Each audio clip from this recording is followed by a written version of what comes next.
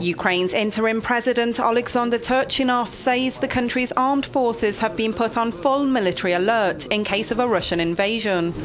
Russia maintains it has no plans to invade eastern Ukraine following its annexation of the Crimean peninsula, but Kyiv is continuing to prepare its armed forces.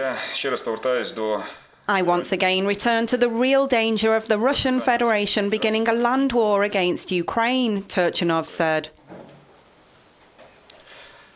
Our armed forces have been put on full military readiness. He also condemned police for failing to quell a wave of uprisings, most recently in Horlivka. Turchynov has accused Moscow of encouraging Russian-speaking rebels to seize several government buildings across the industrial east. They're holding a group of OSCE observers, leading Ertuğrul Apakan, head of the European security watchdog's mission in Ukraine, to appeal for their release.